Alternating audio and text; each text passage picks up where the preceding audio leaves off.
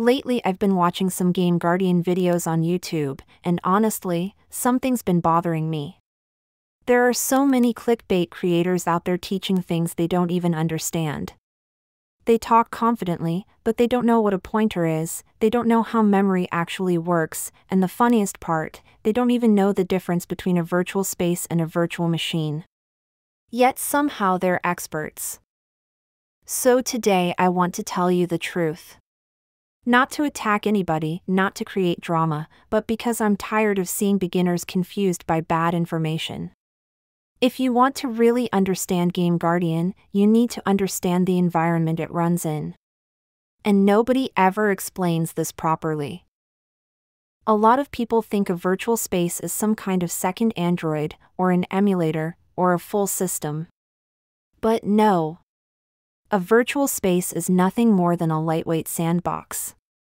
It copies the structure of your real Android, the folders, the permissions, the storage paths, and it creates a fake little environment where apps can run together.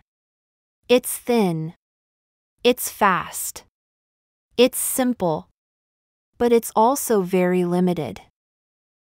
And here's the part almost nobody knows: inside a virtual space, GameGuardian has to be signed inside the same container as the game.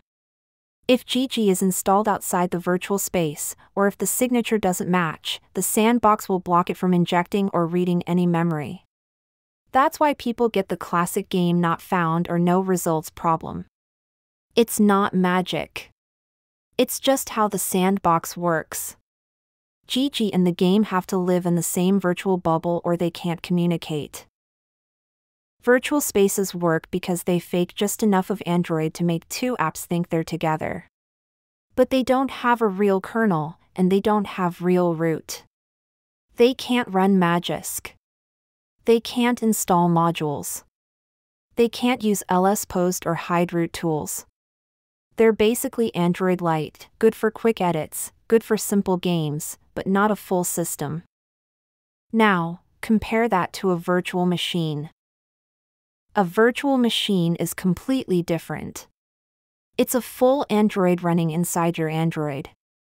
It has its own boot process, its own /system, its own /vendor, its own /data, and even its own kernel. It's an entire phone nested inside your phone, like a little Android capsule. And because it's real, it can do everything your real device can do. You can install Magisk. You can run modules. You can hide root.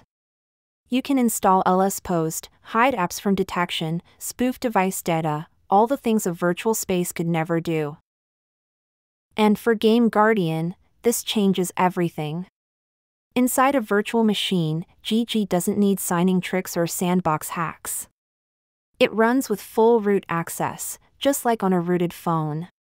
It can access deep memory regions, detect processes properly, and bypass a lot of the restrictions that virtual spaces struggle with.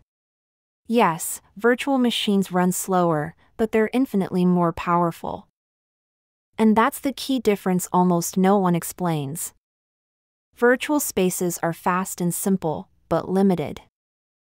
Virtual machines are slower, but way more capable. One is like a lightweight clone. The other is a full Android environment with real root power. So here's the truth. If someone doesn't understand this difference, they shouldn't be teaching GameGuardian. I want my viewers to have the right information. If you want real GG tutorials, real memory editing, real explanations, then you're in the right place. This is Sakura Scrolls. Let's continue learning the right way.